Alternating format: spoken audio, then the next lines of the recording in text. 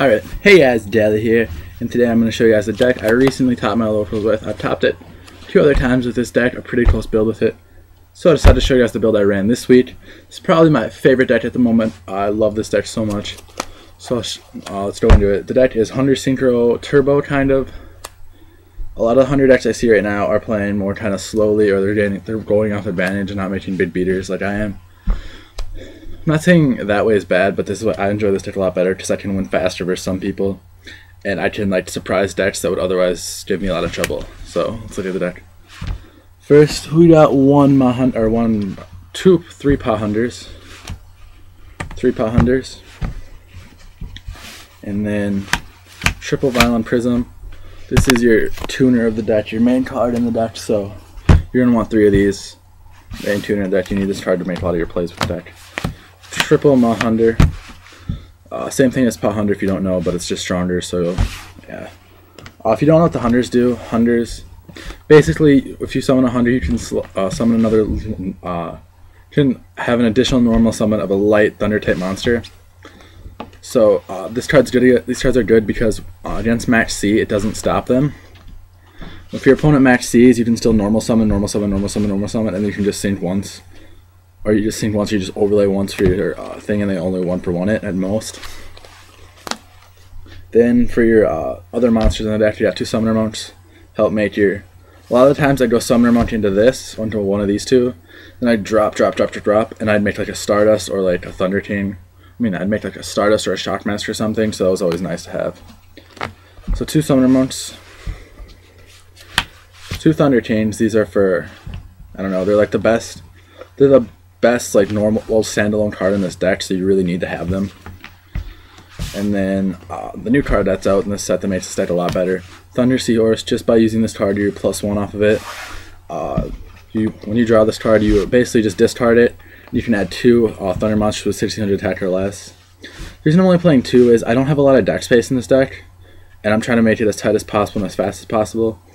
And these, I can't special summon the turn I activate it, so I lose a lot of the power I would otherwise have. That's why I'm only running these only running 2 of these. Then we got triple Reckless Reads. Like I said, it's like a turbo deck. So Reckless is really good in here because you can immediately gain advantage off of this. This plus Seahorse, I've actually ended up with like 10 card hands, and I just go summon, and they're just like fuck. Okay. Then we got double Bottomless. Bottomless is really good this format because of Mermails, because of Agents. With Mermails, Agents, Windups, and Rabbit basically being like the top decks this format, I decided this was a good kind of, this is probably like the best card to pick right now as like one of the best back rows. Because it hits Kabu's Sabersaurus. The only thing it doesn't hit is Tour Guide, but it hits their, whatever they make off of it besides Zen mains. A 2 D-Prison. D-Prison puts in work because it stops Zen mains and other cards that are normally not stopped. Stardust, something like that. I hate playing against this card. This card is Compulse. I hate playing against them because they just fuck with my Stardust and all. They fuck with my Stardust. My Thought Ruler is what I have to go in if I suspect one of these cards. But if I run into a Mirror Force, I'm kind of screwed. Then that's why I don't know about making them all the time. Then we got 1 Fiendish Chain. Since I'm not playing Veilers in here. I don't really like Veiler right now. Veiler or Max C. Max C is a maybe. If I play Windups, I should probably start side decking it. But right now, I'm only playing Fiendish Chain to get rid of to stun my opponent really. Because usually just dropping Stardust or something is enough. But I've noticed that I need to stop something that'll stop my opponent's effects from going off. We got 1 Call the Haunted. This will bring back your Vylon. If they hit this, if like the heavy or something, you have this set and a Vylon engrave. What I'd usually do is I'd call the Vylon. They'd kill it, and if I had a monster on board, it would special summon. It would summon to the field, die, and then I could equip it to that monster paying 500. We got one warning. I'm only playing 1 warning right now. You don't really want to draw another one because paying half your life points just to get 2 summons can be bad, especially since monster are born and beaters like BLS are around. Whereas even if you warning it, they might come out and just kind of, you might lose you the game. I've done it before, so I decided to only play 1 warning. 1 Judgment. Judgments, you have to know when to use Judgment. I feel like I think a lot of bad players, or even when I was not as good as I am now per se, would Judgment at bad times and it would cost me games. So I decided 1 Judgment was enough. Then we got the standalone Mirror Force. I like this card right now. People aren't expecting it. Windups will run into this thing all day. Gotta play it. Alright, so one Smashing Ground. I like the 1-for-1 in this. It's really good. A lot of matchups. Like, if they have a Christie on board, you really want to hit this because this is your main out cards like Christia. Ladia's have to negate it usually, and you don't give them 1,000 life points. It gets rid of just about everything. With Chaos Dragons not being as big of a deck right now, and I really don't have a problem with them because I can get over all their cards, this card's way too good not to play. One Duality. Duality is kind of like a staple. Adds consistency to the deck, whereas where it needs it. Your Trinity, as people call it, Heavy Storm, Dark Hole, Monster Reborn, played in like almost everything.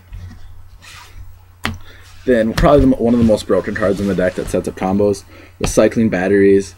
I'm only playing one because I don't have another one. I don't know where I'd fit it in at. What Recycling Batteries does is it adds your Violin and a Hunder back, and then you can Synchro again right after that. So it's really good. It's also for a Summoner Monk plays, it helps. And then your back row hate itself, just the 2 MSTs. You really need these right now because just about every deck is running back row.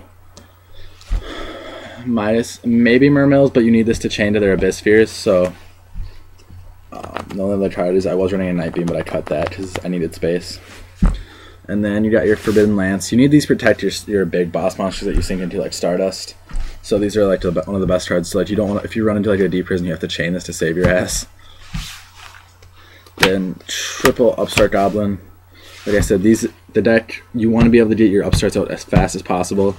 And these do the best job of it because they,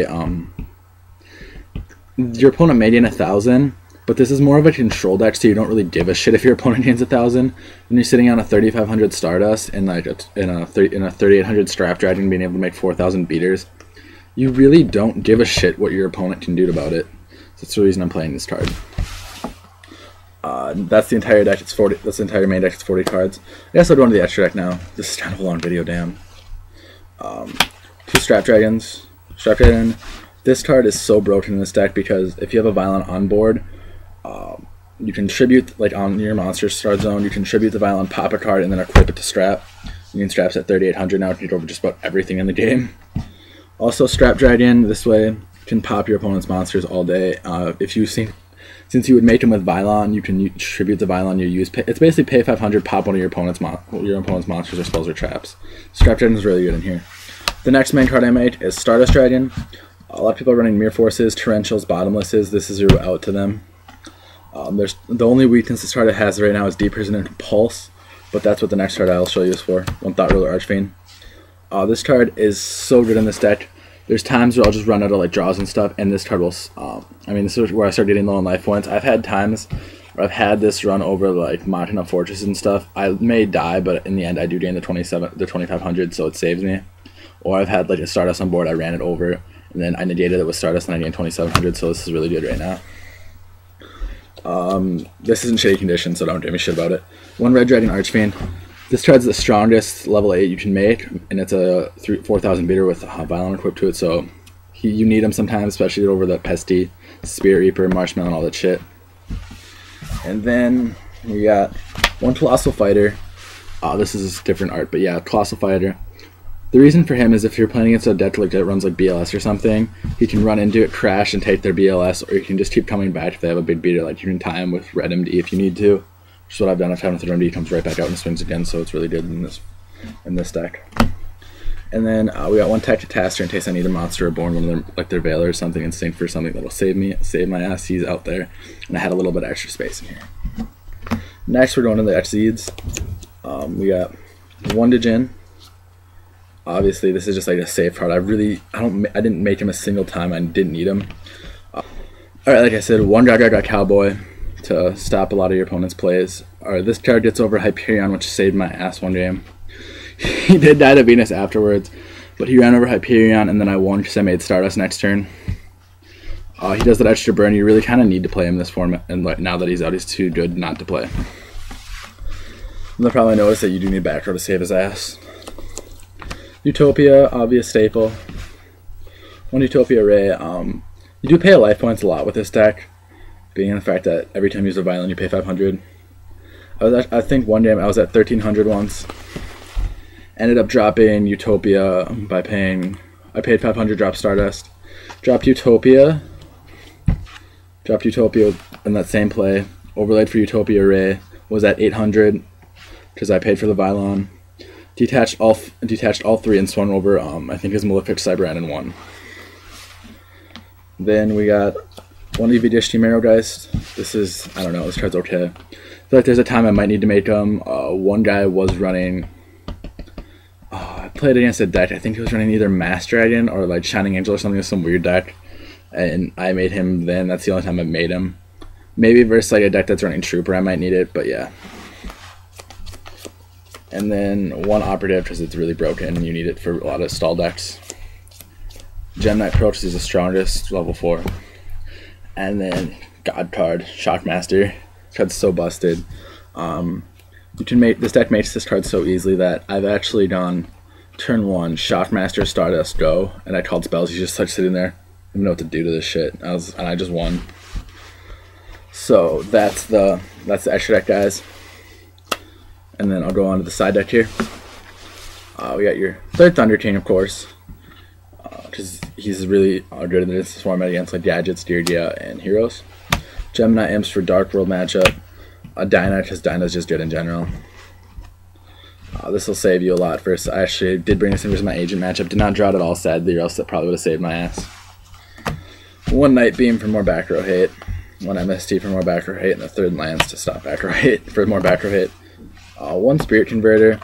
I bring this in game 2 a lot because I knew my opponent would be popping my back row like crazy. I knew people would bring in MSTs and stuff for me because I did set a lot of cards, so this was another one of the cards like Reckless where it bait it. For the Yugioh matchup, triple system down. Yugioh, Gadget, Mach, and all that fun stuff. For Rabbits, Steady, and Dirge, they can't overlay for Lagia or Dolka.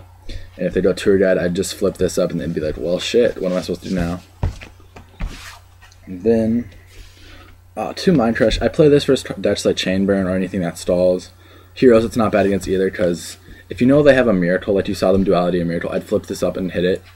Or like if you just had like one card in your hand you didn't mind discarding, which has happened before, I would call like Miracle Fusion or Super Poly and that'd be fine. With Gadgets, I see them at a Fortress, I'll chain this, and then I'll just stop them from doing their play there. Then last but not least, the second Mirror Force. I felt like this would be important against the wind-up matchup. Because you flip this up and you basically, they can't attack it, and this just destroys their entire field. They don't have good outs to Mirror Force really. So that's why Mirror Force is in here. That's all, guys. That's the deck. I need to make some changes to it, of course. It's not perfected. I'm going to regionals. I'm going to take to regionals soon, hopefully, and maybe get a nice top there, and I'll talk about it then. Alright, guys, thanks for watching, and I'll see you guys later. Remember to subscribe and do all that fun stuff, and watch all my other videos. Later.